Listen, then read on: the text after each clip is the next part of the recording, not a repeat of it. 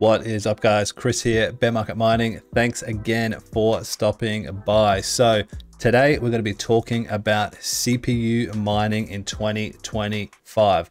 Is it profitable? Is it making a loss? Personally, I do not know right now. My CPU mining rigs have been offline for the past couple of months, as back then everything sort of went into the red and I decided, let's just turn it off. Let's simplify my life a little bit.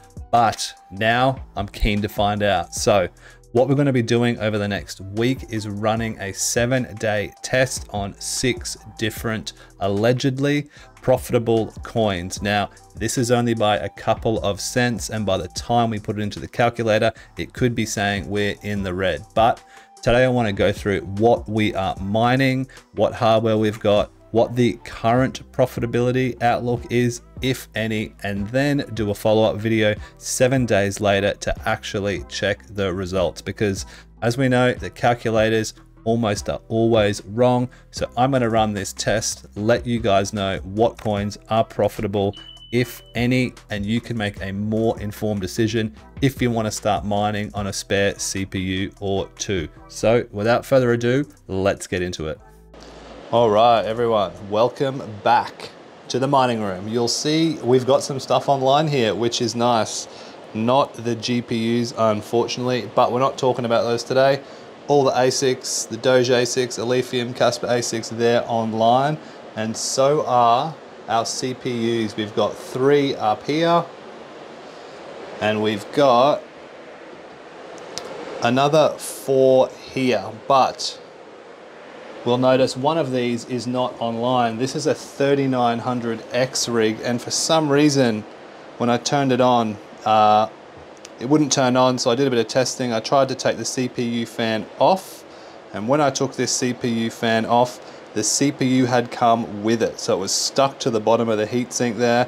The bracket that holds the CPU down right under here was somehow broken, and these hadn't been touched in about 2 months, so that's how things go. You turn them off, you try and turn them back on, and all of a sudden they're broken. But these other 3 are online. These are all 5900Xs, 1, 2, 3, mining a number of different coins, which we'll talk about in a minute when we get back to the computer. But we also up top have another 3 here. Starting from right to left, we've got a 5950X. That's got a 4070 attached to it. Some of you may know what that will be mining, but like I said, we'll discuss that in a minute coming up here. We've also got this 7950X in the middle, and right next to it another 5900X. So we've got 4 5900Xs in total over this side and up here. One 5950X, one 7950X. So 6 in total, mining 6 different coins. So we can start testing this out and find out if anything is actually profitable at a reasonable electric rate like I have here. So that's what we're working with, 6 in total. Let's jump on over to the computer and see exactly what we're mining and if it's making any money. All right, so let's look at what exactly we're mining on those 6 different CPU rigs. So starting top to bottom, firstly on 5900X1, we've got Pulsar Coin. This is a relatively new coin using the Minotaur X algorithm, which is a new algorithm for me. I haven't mined on it before, so I thought that would be an interesting one to get started on the first 5900X. Number 2 is Etica or Eddy. That's been jumping up and down as far as profitability is concerned over the last few months, but hopefully maybe something there. On number 3, of course, we've got old faithful Zephyr. Same again, profitability has been up and down over the last few months, years. It's like a roller coaster, Zephyr. 1 minute it's up, 1 minute it's down. But that can be said about pretty much everything that we're mining here. Moving on, we've got Salvium. Now, Salvium is now mineable again. It has been mineable for a while, but there have been deposits stopped on a lot of different exchanges. They were doing something, counting the amount of coins, something like that. I'm not exactly sure what they were doing, but there was an audit done basically, which stopped a lot of pools paying out for a while, but that's back up and running now. Next along here, if you're familiar with the channel, we've got Warthog, of course. Look, not a strictly CPU mineable coin, but I think it might be profitable, so I wanted to throw that on here as well. That is paired with a 4070 I've got on there. So 5950X with a 4070, two very efficient GPU and CPUs. So we'll see how that goes. And of course, last but not least, we've got our 7950X on Qubic. Now this is on pay per share.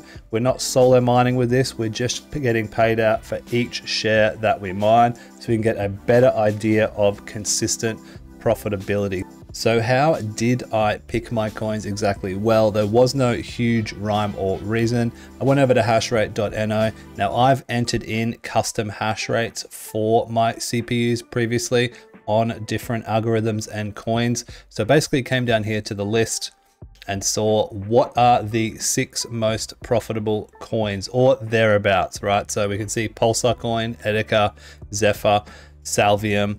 I didn't include Monero because, you know, boring. I didn't include Random X either on NiceHash just because I thought it was boring. So I liked Qubic, I liked Warthog. They were the 2 others that I picked just to make it a little more interesting. And, you know, scrolling down the bottom here, I could already tell that there was going to be no way these were eking out any profit. We're at least at the top here. We're in the green, right? So we're making some profits. This is at my electric rate. This is at 12 cents. So that's basically how we got to what we're mining. Now, let me know if you want me to pick any other coins. Maybe I might do this weekly, put them all on a single coin or whatnot, and just see how it goes and see if we can actually make any profits at 12 cents US electric rate, because times are pretty tough right now. But I'm really interested to see what these are projecting versus what they will actually make. So let's move along and see what the predicted profitability is just over here on hashrate.no.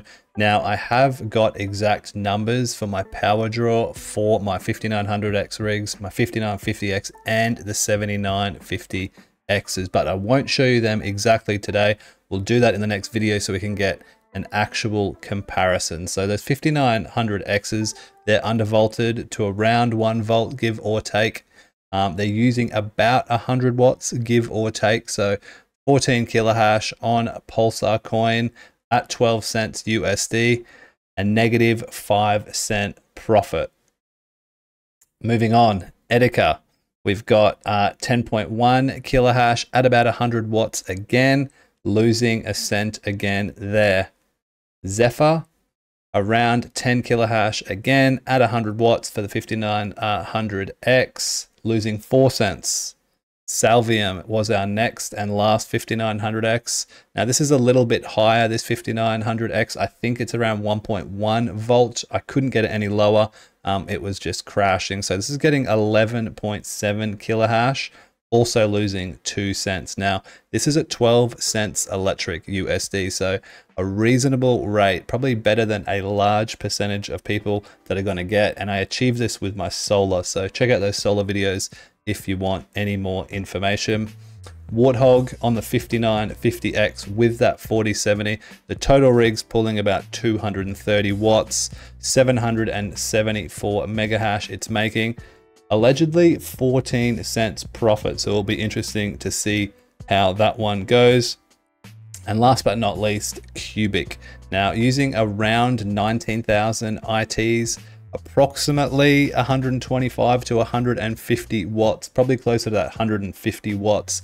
But like I said, we will test that. In fact, let's just throw that number in now because it will be closer to that regardless, losing 21 cents on Qubic. So all 6 of these coins are poised to lose me money this week, but we'll just have to wait and see how they go after the 7 days are done. So we're looking to lose money this week, depending on if Warthog can carry the whole 6 CPU mining rigs over the line with a couple of cents profit, but we'll just have to wait and see. So next up, I want to take a quick look at the current price of each coin and the hash rate to see if we can maybe figure out why these numbers initially aren't looking so hot. So first up, if we look at the hash rate of Etica, for instance, so back at the end of November, start of December, we were at about 63 mega hash, all the way down to 10 mega hash on the whole network. So a huge drop, a 6x drop in hash rate. But if we go over and look at the price, we're also down 57%. So while hash rate is down, the price is also down. So that's what's keeping Etica down below. Moving on, if we look at Pulsar Coin, now this is a new coin for me. I'm not sure how long it's been around. It says it's a hash rate of 412 kilohash. And I think I was pulling 10 kilohash. So the network's not very big or mature just yet. So we don't have an idea of how that's tracking as far as hash rate. But if we look at the price right here, down nearly 60%, you know, over the last 7 days. We don't even have a 30 or 60 yet. So I'm assuming the hash rate has come on, the price has come down, and hence we're currently not profitable according to the calculators. Zephyr, now the hash rate obviously is way down from where it was all the way back in March, you know, a year ago at this point. 3,284 mega hash, all the way down to 133, 163. So that's a huge drop off. But once again, the price down 60% in the last 60 days and way more than that as far as all-time highs. I should mention all of these are miles away from all-time highs right now. So, you know, you get the picture. Salvium was up in December, then it sort of dropped off. I presume that is when people, when the exchanges weren't accepting deposits or releasing, and the pools weren't releasing deposits due to that auditing process, but it seems to have spiked back up now to about 400. So people are getting back on Salvium. That might be one to look at. Again, better price action in the past 30 days and 7 days. So still down 33% over the 60-day and a long way off, you know, as far as all-time highs again. Warthog, you know, that whole ZegX drama, a lot of people had their coins on ZegX. So I think that's started to slow the hash rate down, but more yield for us. So I'm still mining Warthog on that one rig, as you know. And we see the price is also way down, you know, over the last 60 days, down 50%. So a huge drop off there again as well. And last but not least, Qubic. You know, this looks like it's been reset again for the epochs. The Qubic hash rate jumps up and down depending on epoch. So it looks like it's been fairly steady depending on this. I would imagine it's down slightly because, of course, so is price. I'm holding plenty of Qubic at the moment, so hopefully that price can go up. So that's what we are looking at, guys. Currently, everything is online and mining all on its own pool. So we've got the Pulsar Coin over on Cedric Crispin. We've got Etica over on Oxpool. We've got Zephyr, Hero Miners, same with Salvium, same with Warthog, and of course we've got Qubic over here on QLI Pool. So it will be interesting to see how we go over these 7 days. Now, as we saw, everything was poised to be making a slight loss of a few cents, except for Warthog, which is supposedly up by about 20 cents or so. Can't remember exactly what the numbers were. I think it was around 20 cents profit after electricity. So there is a chance that this 7-day test will result in a profit at 12 cents USD, purely based on Warthog carrying the lot. But as we know, the crypto market is crazy. Some of these coins may pump 20, 30, 40, 100% over the next week, or they could continue to keep dipping down into the red like the rest of the market is at the moment, guys. So make sure you like and subscribe. I will have another video out with the results of this test in 7 days exactly. Put it in your calendar, put your notifications on, and let me know what you guys think. Which, if any of these coins, do you think will eke out a profit? Or do you think they'll all just be down in the dumps? I'll be losing money once again, CPU and crypto mining in general. That's going to wrap it up, guys. Make sure you like and subscribe, and I'll see you in the next one. Peace.